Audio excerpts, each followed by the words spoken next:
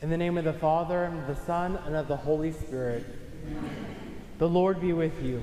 And with your spirit. My brothers and sisters, so to better celebrate these sacred mysteries, let us call to mind our need for God's forgiveness and mercy.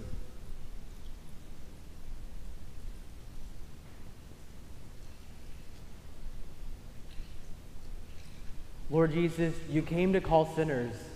Lord, have mercy. Lord, have mercy. Christ Jesus, you came to heal the contrite of heart. Christ, have mercy. Christ, have mercy. Lord Jesus, you are seated at the right hand of the Father to intercede for us. Lord, have mercy. Lord, have mercy. May Almighty God have mercy on us, forgive us our sins, and bring us to everlasting life. Amen. Let us pray.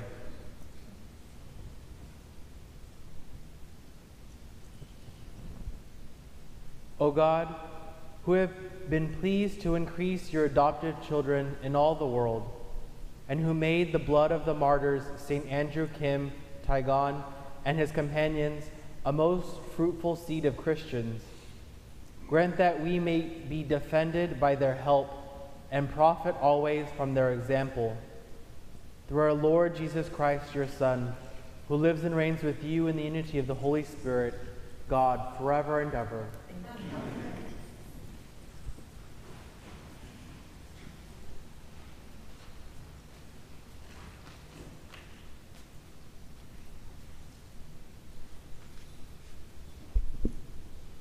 A reading from the first letter of St. Paul to Timothy. Beloved, I am writing you, although I hope to visit you soon.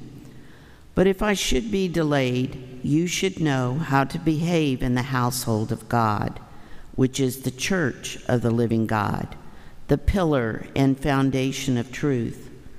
Undeniably great is the mystery of devotion, who was manifested in the flesh, vindicated in the Spirit, seen by angels, proclaimed to Gentiles, believed in throughout the world, taken up in glory.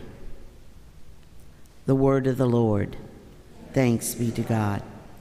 Our responsorial can be found on page 298.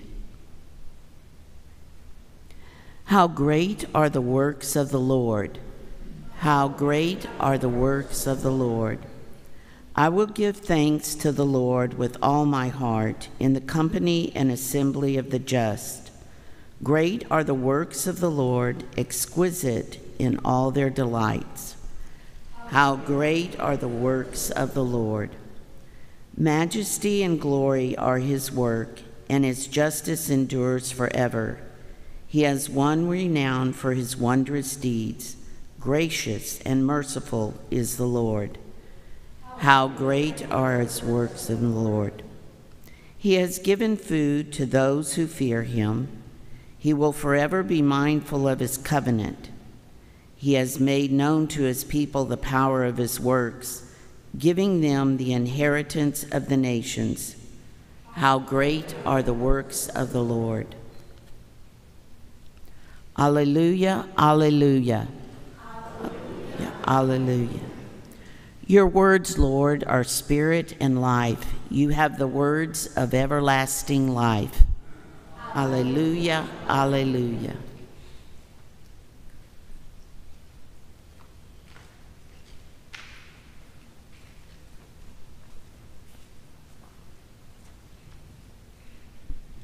The Lord be with you. A reading from the Holy Gospel according to Luke.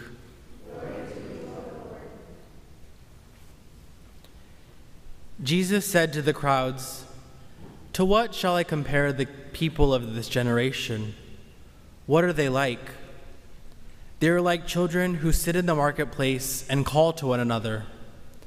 We played the flute for you, but you did not dance. We sang a dirge, but you did not weep. For John the Baptist came neither eating food nor drinking wine, and you said he is possessed by a demon.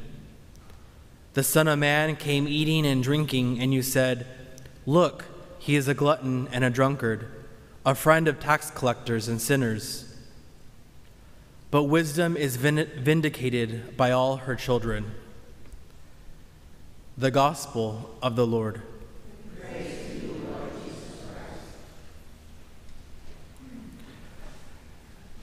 The saints that we celebrate today, St. Andrew Kim, Tae-gon, and Paul Chong and companions, are Korean saints, Korean martyr saints, that a lot of us struggle with or don't necessarily know their story.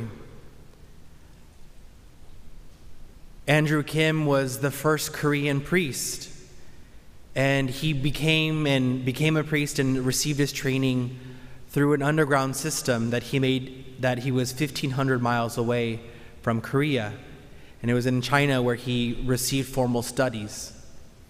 However, even before he had the inclinations or the longing to be a priest, in 1577, when Christian Japanese soldiers invaded Korea, because Korea was a place of hostile environment, that the outside world wasn't allowed in. But it was through Christian Japanese soldiers that first brought Christianity to the land of Korea, to the nation of Korea. And for 200 years, Christianity seemed to flourish. By those early evangelizers, Christian soldiers, the Korean people understood and found out who God was, who this Jesus Christ was, and what his message and what his promise was. And it wasn't until 1777 when the people of God and the people of Korea actually had their first priest. Andrew Kim came back to Korea, and it was something that that he himself and the other missionaries that accompanied him, they were astounded that even though Christianity had been there for 200 years, that there was a house church, that house churches were going on. The people of God were listening to Scripture, were proclaiming Scripture amongst themselves. They didn't have the understanding or the knowledge of sacraments or what it meant to live a sacramental life like we know today. But the faith was alive. The words of the Lord, the Spirit of the Lord brought life to their community. And I think sometimes that's something that we ourselves can take advantage of or become blind to. How we're graced to experience the sacraments, how we're graced to experience our clergy, our religious, those that are in the church that help build up the church. But my brothers and sisters, the challenge is that it's not just priests, it's not just religious, but each one of us are called to be proclaimers and hearers of God's word. Paul Kim, Andrew Kim, Paul Chong, and companions, they were martyred for their faith. They were martyred because they stood for something that the nation wouldn't stand against. They professed their faith in the freedom that is found in Jesus Christ. May we not forget that the blood of martyrs gives life to the church. Just as Jesus nourishes us with his word and his sacrament, so too the grounds of our faith, the grounds of our church, are nourished by the people and the witnesses who have gone before us. May we be courageous and continue to share the life that Christ has called us to live with one another. Please stand. With hearts open to Holy Wisdom's call, let us present now our prayers of faith, that the baptized may welcome God's message and all who speak it. We pray to the Lord. Lord, hear our prayer. That nations may heed the prophets of peace sent to them. We pray to the Lord. Lord, hear our prayer. That the wisdom of the world's many religions may find faithful followers. We pray to the Lord. Lord, hear our prayer. That the reflections of the sick may lead both broken and whole to wisdom, we pray to the Lord. For the intentions of this Mass, Sergio Martín del Campo, Luis Lorenzo Tobilla, and Lorraine Griffin, we pray to the Lord. For each one of us gathered here, that will be faithful and fearless leaders of the faith, sharing Christ's message to all those we meet and encounter, we pray to the Lord. For all of the intentions we hold within the silence of our hearts, we pray to the Lord. Hear us, God of insight, and open our hearts to your word. May the gospel's wisdom find a dwelling within us, and with all your children, we may praise you for your goodness through Jesus Christ our Lord. Amen.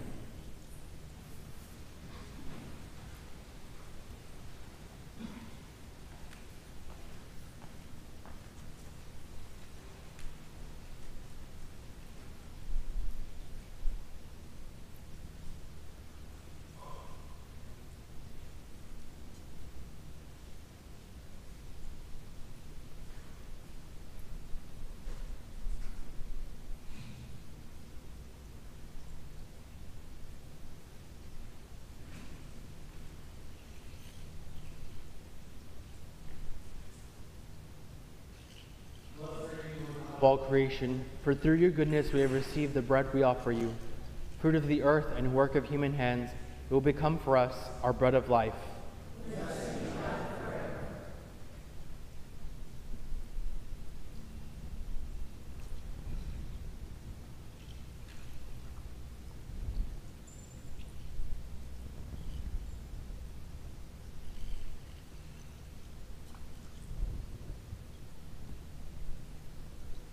Blessed are you, Lord God of all creation, for through your goodness we have received this wine we offer you, fruit of the vine and work of human hands. It will become for us our spiritual drink.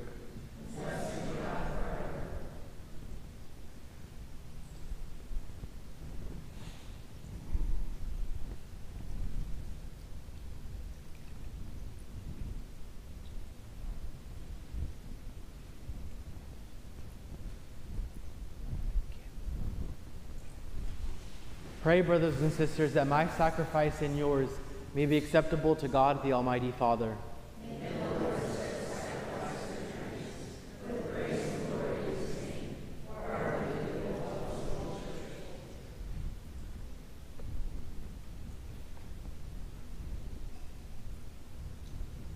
Look with favor, Almighty God, on the offerings of your people, and through the intercession of the blessed martyrs, grant that we ourselves may become a sacrifice acceptable to you for the salvation of all the world. Through Christ our Lord. Amen.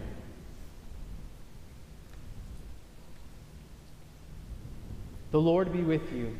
And with your spirit. Lift up your hearts. We lift them up to the Lord. Let us give thanks to the Lord our God. It is right and just. It is truly right and just, our duty and our salvation, always and everywhere to give you thanks, Lord, Holy Father, Almighty and eternal God, through Christ our Lord. His death we celebrate in love, his resurrection we confess with living faith, and his coming in glory we await with unwavering hope. And so, with all the angels and saints, we praise you as without end we acclaim. Holy, holy, holy Lord, God of hosts, heaven and earth are full of your glory. Hosanna in the highest. Blessed is he who comes in the name of the Lord. Hosanna in the highest.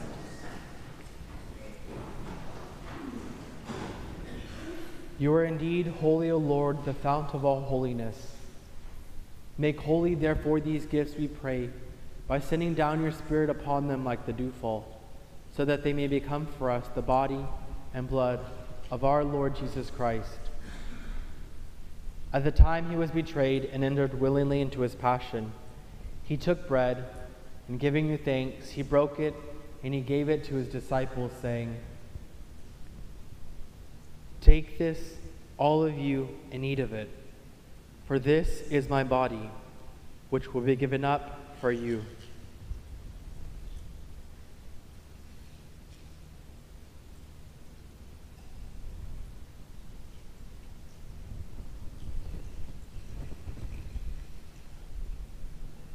In a similar way, when supper was ended, he took the chalice, and once more giving thanks, he said the blessing, and he gave the chalice to his disciples, saying, "Take this, all of you, and drink from it, for this is the chalice of my blood, the blood of the new and eternal covenant, which will be poured out for you and for many for the forgiveness of sins. Do this in memory of me."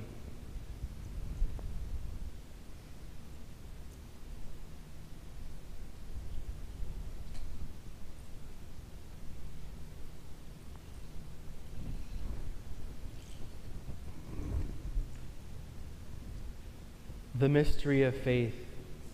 We proclaim your death, O Lord, and profess the resurrection until you come again.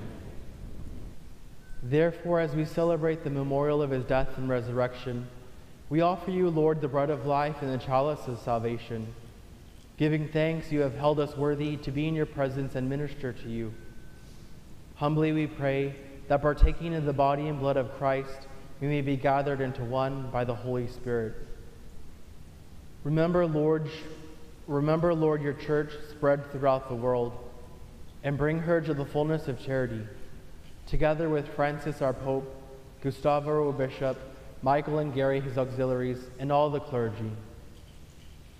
Remember also our brothers and sisters who have fallen asleep in the hope of the resurrection, and all who have died in your mercy. Welcome them into the light of your face. Have mercy on us all, we pray, that with the Blessed Virgin Mary, Mother of God, Saint Joseph, her chaste spouse, with the blessed apostles, with Saint Andrew and Saint Paul, and with all the saints who have pleased you throughout the ages, we may merit to be co-heirs to eternal life, and may praise and glorify you through your Son, Jesus Christ.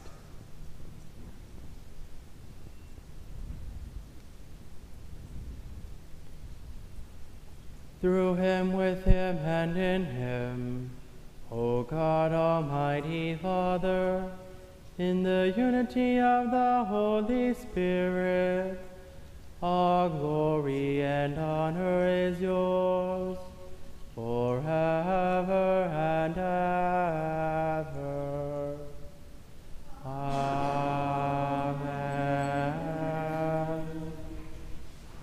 At the Savior's command, informed by divine teaching, we dare to say, Our Father, who art in heaven, hallowed be thy name. Thy kingdom come, thy will be done, on earth as it is in heaven. Give us this day our daily bread, and forgive us our trespasses, as we forgive those who trespass against us. And lead us not into temptation, but deliver us from evil. Deliver us, Lord, we pray, from every evil. Graciously grant peace in our days, that by the help of your mercy we may be always free from sin and safe from all distress, as we await the blessed hope and the coming of our Savior, Jesus Christ.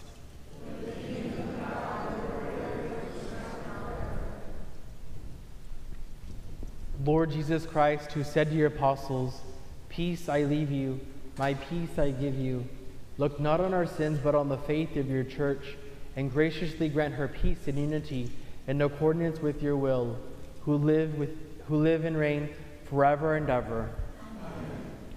The peace of the Lord be with you always. And with your spirit. Let us offer to one another a sign of Christ's peace.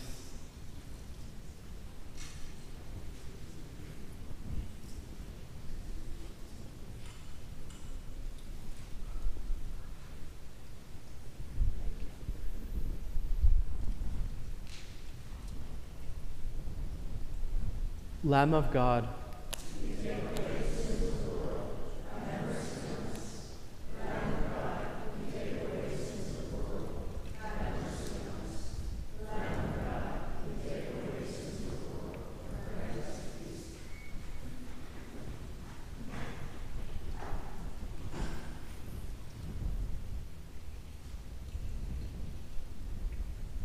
Behold the Lamb of God. Behold him who takes away the sins of the world. Blessed are those called to the supper of the Lamb.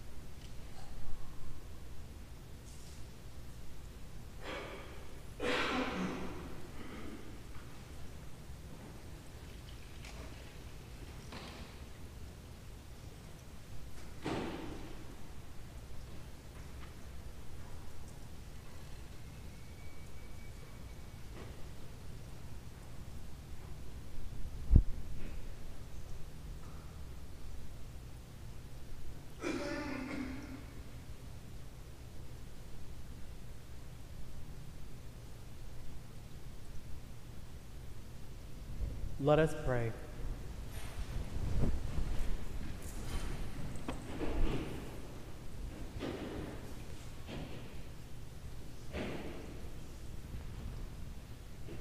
Nourished with the food of the valiant, as we celebrate the blessed martyrs, we humbly ask you, O Lord, that clinging faithfully to Christ, we may labor in the church for the salvation of all. Through Christ our Lord. Amen. The Lord be with you. And may Almighty God bless you, the Father, the Son, and the Holy Spirit. Amen. Go in peace, glorifying the Lord by your life.